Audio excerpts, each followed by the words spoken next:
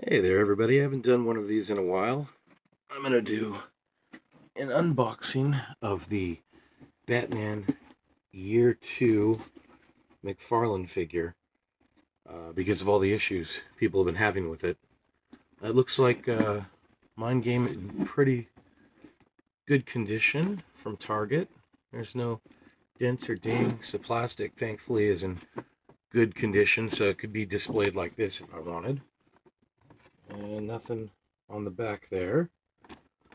So not bad. I'm surprised. Target usually sends me stuff pretty messed up. Target and Walmart usually send it kind of damaged. So let's go ahead and open this up and take a look. So all of my Mcfarlane figures I open from the bottom. I just cut the spots here. So there's 1, 2, and 3 up top. And we'll just flip it over here and get the 4th one. There we go. Set that over there. And now let's pop this open. Oh, that came open pretty easy. All right. Now, for the moment, we're going to slide this out. So, this figure looks great inside the box. I wonder how it's going to be displayed. All right. Let's put the box aside there. Oh, wow. Even out of the box like that, it looks pretty great. Man. Alright, so it looks like the feet are strapped together by plastic here. Let's get back razor blade here and be very careful cutting this first plastic strap that holds them in. There you go.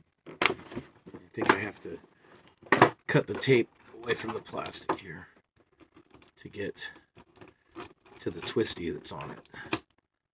So let's go ahead and do that. That tape can be pulled, it looks like. Nope, got to be cut. Okay, there we go.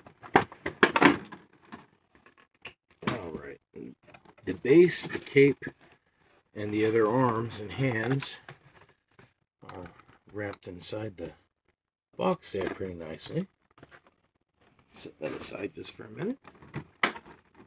Flip this around. Some of these Mcfarlane figures still use the old twisty method, so go back here and tie it up.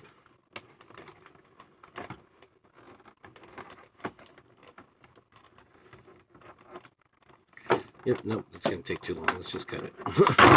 There we go. All right, got it cut. All right, now very carefully, let's take the figure off.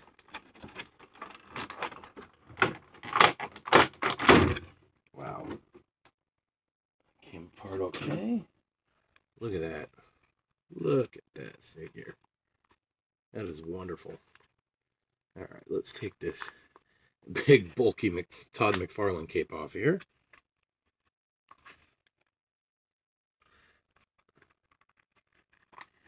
Oh, wow. I can already see the issues people are having with this thing. Does it have a clamp?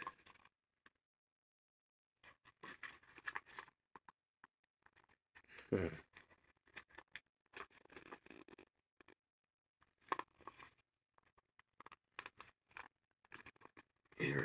All right, there we go. Got him out. So that's the big bulky cape, which I'm actually not going to use at the moment. So I want to see the other stuff. So this is what the Batman looks like once you've got him out. It looks like mine, the joints aren't too stiff on. It's hot water always fixes that if you're one for putting your figures in hot water to loosen the joints. But you can also just be very careful with them.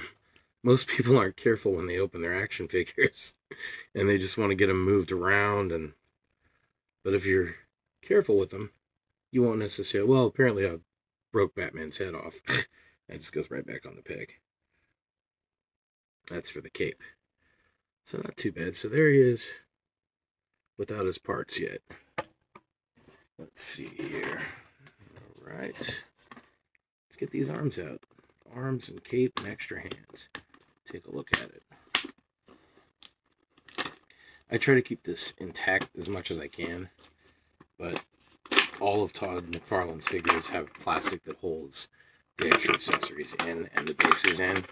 So it's really hard to keep it looking nice in the box. Sometimes you just have to pull it off. There's the cape. That's wow. And in case anybody doesn't know the history behind Todd McFarlane, he's not fond of cloth capes. So it's very interesting to see him actually do a couple cloth capes. He did it with all the Batman 66 figures. I'm assuming that DC Warner Brothers wanted cloth capes for those. So he did all cloth capes for those. And this one, of course, has a cloth cape as well. Which, wow, that's so cool. It's just nice to see a cloth cape on a Todd McFarlane figure, let me tell you. Wow. And it's got a rubber base to just slip right over the head. Okay, let's see. Pop that off. I don't have any joint issues yet here. It's got two little holes that you can actually put right there to hold the cape on in place. Doesn't want to stay.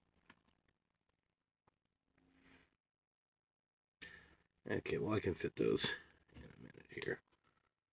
Pop the head back. Wow, these really, nobody's lying about this figure. It really does have quite a few joint issues.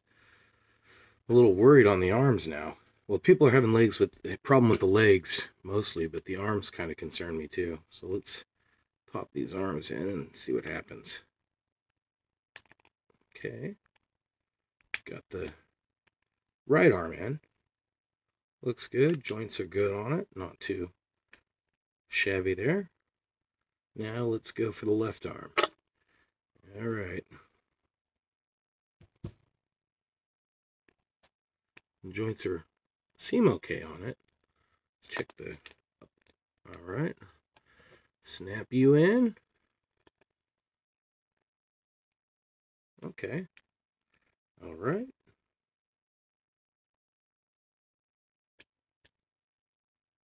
No issues with me. Well, hopefully it stays that way. But there it is with the non-plastic cape with the cloth cape all put together. Wow, that is a really, really nice cape. So thankfully, mine came okay and was put together okay. Other people aren't as fortunate or having more issues with this Batman than it really should have. So I doubt Todd McFarlane would see this video, but if you do, know that your collectors would like something that they spend this amount of money on. This was, $49.99, I think is the regular price for it. That it should have good quality and it shouldn't be falling apart. And your customer service should be, a little more helpful with fixing issues with figures like these, unlike I've seen. So that's it. Looks like mine came out okay. It's not broken. Hopefully the other pieces will be okay and figure out how I'm going to display this bad boy. But it really is a really nice Todd McFarlane figure, and that cloth cape really makes it even better. So that's it. Not much more to say.